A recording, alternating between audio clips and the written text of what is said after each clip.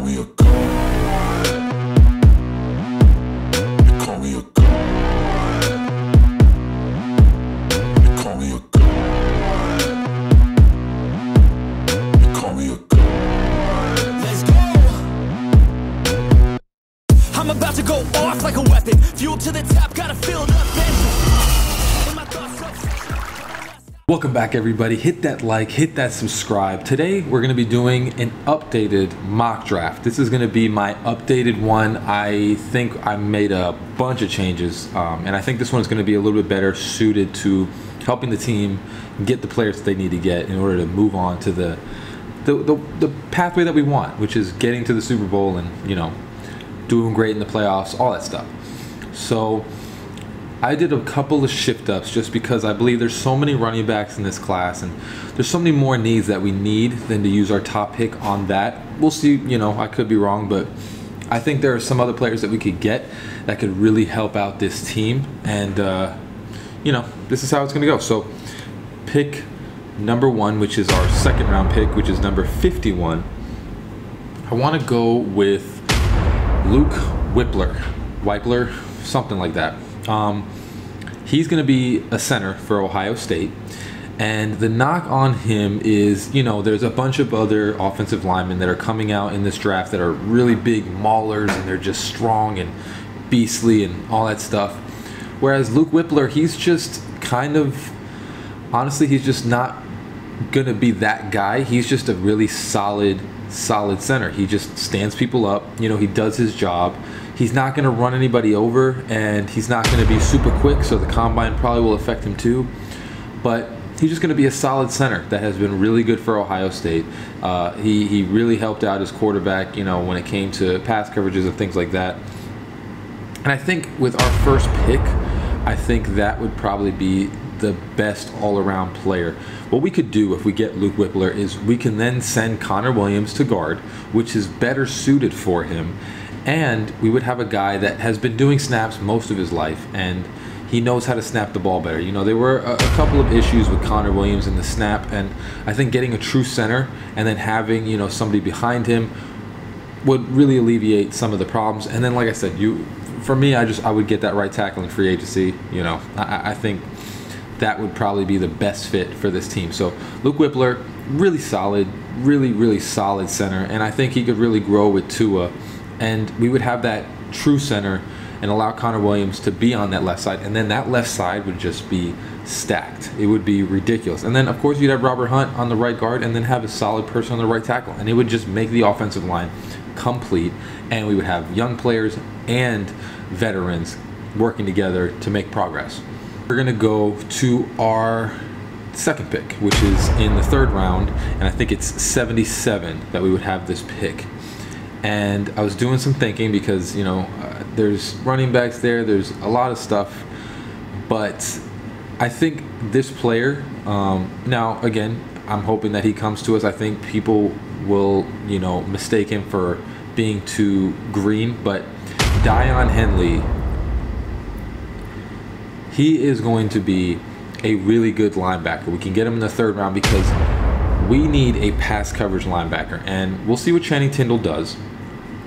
Not really sure what he's going through right now, and could be a really good linebacker to go along with whoever we get in free agency, but Dion Henley used to play wide receiver, which means that he understands route concepts, he understands offense, and he understands how the offense is playing.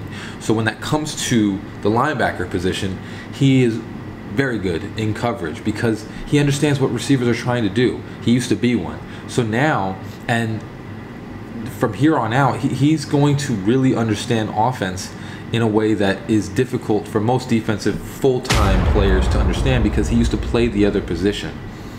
Again, he is new, so he might fall to the 3rd round, which I think it would be an excellent pickup if we pick him up right there because he's really good at tackling for someone that transitioned from receiver to linebacker.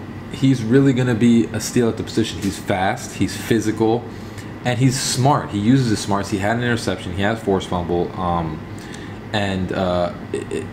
The guy would just be a great pickup. And I think he could learn under whoever we get in free agency. And I think, honestly, you could groom him to be the linebacker that we have for the next 9 years. I think he would be a very good pickup. Now, the last one, which everybody has been wanting me to do a running back, this is where I would pick up a running back. There are so many running backs in this class and so many good ones, and to be honest, I feel like there are so many other needs that we could meet, because in free agency we'll see what we do. I think that 83rd pick in the 3rd round, I think that's where you go for running back. And my pickup would be Kendre Miller. I think he is a stud. I think I'm not really understanding why people are sleeping on him. I just really can't fathom it. I'm watching his tape, and I just he looks amazing. You know, I mean, honestly, he didn't play in the championship game, and it really hurt the other team. It really hurt TCU. It really hurt them. It could tell, because they just didn't have a running game without him. Kendre Miller is one of those guys. He's, I think, 215, 220, 5'10", 5'11", and he's just, or sorry, 6 foot. He is just, he reminds me of like a Kareem Hunt, or like one of those types of players. He just runs so hard, and he's so shifty. Like, it's crazy to see somebody that's 220 to be this shifty, where I see him just alleviate himself from any defender in his range. You have to have multiple guys to take him down, because he's just so quick and so agile.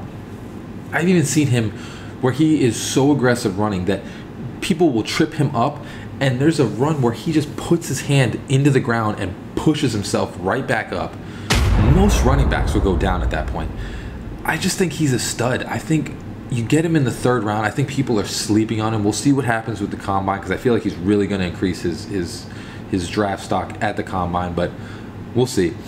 He's fast. I mean, he's burnt people down to the touchdown, and he just jukes around you so easily, and then he'll power through you as well. He has everything. They didn't use him as a pass catcher too much, but there's plenty of times where he could have been a great pass catcher in that team. They just didn't use him like that, because he catches the ball, and he's one of the hardest people to bring down. So Kendre Miller would be my pick. But you have Kendre Miller, you have Tyjae Spears, which is another burner, and he's a really good.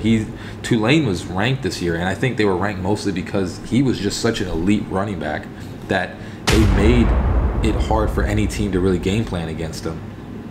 Tyjae Spears is a great pass catcher too, and he's very shifty as well. Now, he's not as big as Kendre Miller, but like I said, another burner guy that, I mean, once he gets the ball in the backfield and you don't lay hands on him, he's gone. He's going to be down the field in 2 seconds. He is another stud that, because he went to a smaller college, I don't know if he's going to go as high. And I think you get him in the 3rd round, and you're getting a starting running back out of any of these guys. Tyjae Spears is another one of my favorites. Kendre Miller is my favorite. Tyjae Spears is a great favorite of mine. This last running back in the 3rd round, I think he reminds me honestly of like a Adrian Peterson. He was Bijan Robinson's backup, which, if you know who Bijan Robinson, he is going to be the first running back taken off the board.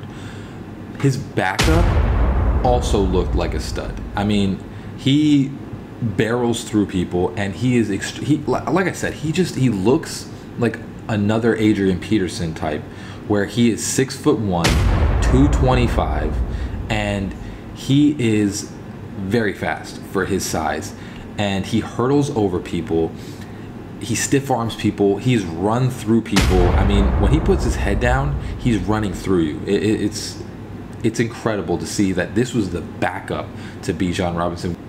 Hands down, if he goes to any other collegiate team, he's going to be the starter anywhere. The guy was, it's incredible. Like, Bijan Robinson would come off the field, and it's like, you're honestly really not losing a step, because he would come in, and it would just be the brawler that would just come in and just run you over. There's a lot of Saquon Barkley and Bijan Robinson. There's a lot of like Adrian Peterson when it comes to Roschon Johnson. And he just, I mean, he's going to fall just because he was the backup to Bijan, but I mean, the guy just looks like he's going to be an elite. Like, the pass catching, he could get better at. But if you just want a running back that just goes just like Adrian Peterson, you know, he's not going to catch the ball a lot. But if you want a running back that's just going to like wear the defense down, this is the guy that you want to pick up. The 6th round pick that we have, because we're going to go 2, 3, and then it goes straight down to 6. I'm not really sure what number this is, but we'll see if we can get this guy at this late. But He plays for a really small college. I gotta remember, I'll pop it up on the screen when you look at this part, but Andre Iosivas, he's a receiver that is for a very, very small time college, and he is fast. So you get a pick for Jakeem Grant, which used to be a return guy. We need a return guy. We don't really have a return guy. I think with the 6th round, you pick this guy up, and I'm promising you, he's probably going to run like a 4.3, something like that. He's fast. And then you get your return guy in the 6th round. And I think that you're set up for success with that type of draft. You don't have many draft picks, but I think you have all of your draft picks. And then in the 7th round, I'm saying a kicker, or probably a kicker. You know, name your price on whatever kicker that you want to get. But yeah, this is going to be the mock draft that I think would set us up with the most success. You get your center, you can move things around with the offensive line, and then you get your linebacker that's going to set you up for success for years to come. And then you get your running back that you've wanted. You know, you get the running back because, like I said, this class is filled with running backs. I don't think you need to take a running back in the very, very first part, because I think just by pure numbers that running backs are going to fall to the 2nd and 3rd round. I think you get your running back then, and then you get your return man late in the draft, and you're set up for success for this next year. You get whatever you need in free agency, like the right tackle, and then, you know, a middle linebacker or safety, and then you're good to go. You're set up for success. You have young players, you got veterans, you got everybody contributing in a way that they can, and I think you have 2 coaches that can maximize everybody's potential. So this is going to be the 2.0 of the mock draft. We'll see if I make any changes to it. Probably will, but as always, hope you enjoyed this content. Again, hit that like, hit that subscribe, comment if you have any players that you wanted me to kind of go over there and say, no, this guy would definitely be better. But hope you have a great rest of your day. As always, fins up. Peace.